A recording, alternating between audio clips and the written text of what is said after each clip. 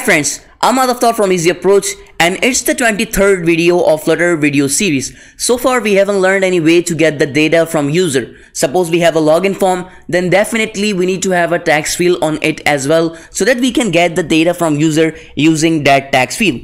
So in this video we are going to implement the text field and we'll learn how to get the data from the text field. So let's move forward. So what I'm doing initially, I'm removing the existing code of the default application. So just remove this and making my own stateful widget. You can name anything. I'm giving here text field screen. And now you need to give the reference of this text field screen here in place of my home page. And now what we need to do, we need to return here a scaffold widget as the root widget. And in the body of this scaffold, I would have a column widget.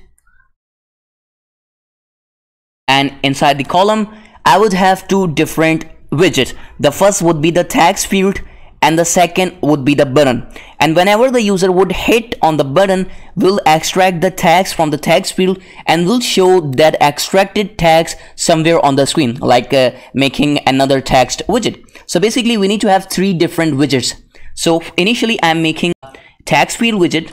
So you can make a text field by using text field widget as the name of widget.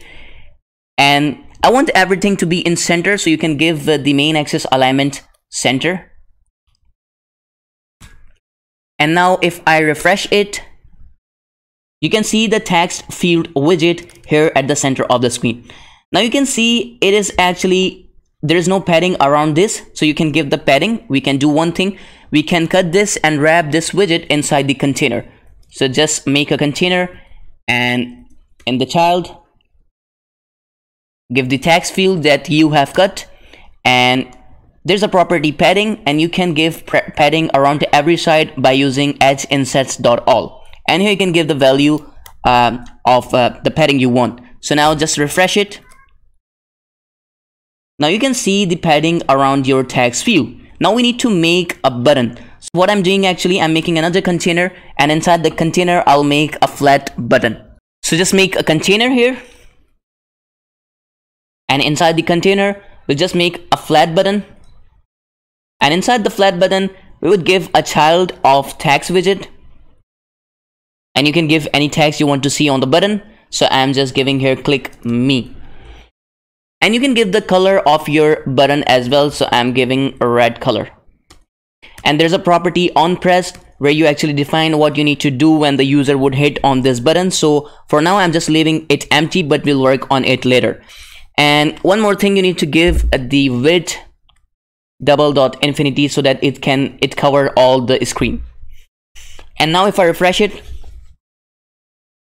you can see the button as well. You can change the color of this click me as well, but I'm leaving it as it is.